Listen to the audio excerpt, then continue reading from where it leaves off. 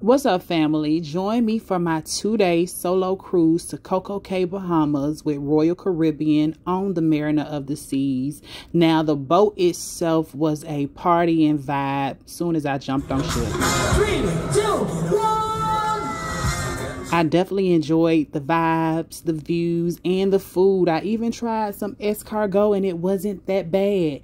Now, Perfect Day at Cococay has a little bit of everything for everyone, whether you are with your family or alone. They even have the world's largest pool in the Bahamas. Now, I went to try the up and away hot air balloon, but it was canceled due to the wind. But I wasn't tripping.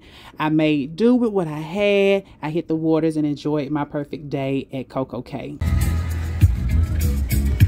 Oh, I like that. Here we go. I know it's gonna be a perfect